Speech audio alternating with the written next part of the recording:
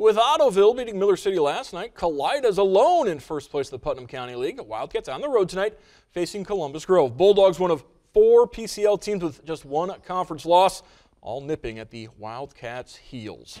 Kalida up by 11 at the half. Logan Diller working down low, jump stop, and finishes inside the paint. Bulldogs trying to claw their way back into this one. Kalida's Devin Quartercracks misses the short jumper, but Trent Girding is there for the rebound.